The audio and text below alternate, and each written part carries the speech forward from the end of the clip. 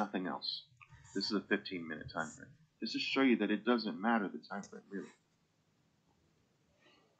All day long. Just be an elephant bar plus hunter. You know? I just have to make sure that I'm not doing it too far away, too far deep in a move. So see how this bar is still, the top of the bar is still close to where it began, but the top of this bar is too far from where the move began. This one you can't do. So even though this is a fat bar, you can't do this one. The top of the bar is too far from the 20. These are the ones that can get reversed. They're too far away.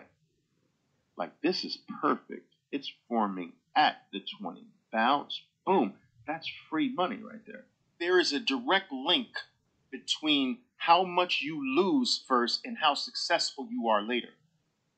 And isn't it ironic that what all of you are trying to do is you're trying not to lose the very thing that you need to do. The very thing that you need to do now is to lose as much as you possibly can to get the losses out of the way now. You don't want the losses in the future. Just get the losses out of the way.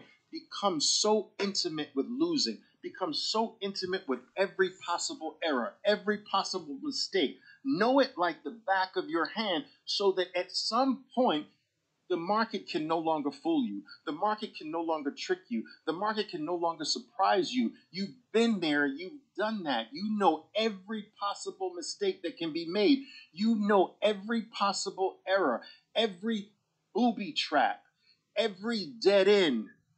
The market loses its ability to punch you without you seeing the punch coming. How do you get to that state? You become an expert loser. Why is this a con? It's a con because most people don't have enough money to get through the losing period that happens first.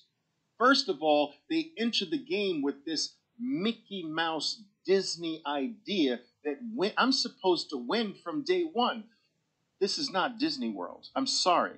This is not a Disney movie. This is real life. It is impossible for you to win until you become experienced. And it is impossible to become experienced until after you have become the number one expert at what? Losing. How does a baby learn to walk? By running first? Wait, I'm going to learn to walk by sprinting first in the Olympics. Then I'll learn to walk later. No. A baby learns to walk by first trying to stand and falling. Standing, falling. Trying to stand, fall, fall, fall, fall, fall, fall. Fall less. Fall less. Stable. Don't fall often. Take a step, fall. Take a step, fall. Take a step, fall. Take 2 steps, fall. Take 2 steps, fall. Take 3 steps. Falling, falling, falling, falling, falling, falling, falling until the baby becomes so intimate with falling and all the reasons for falling that he naturally starts to avoid the reasons, but not before becoming intimate with every possible.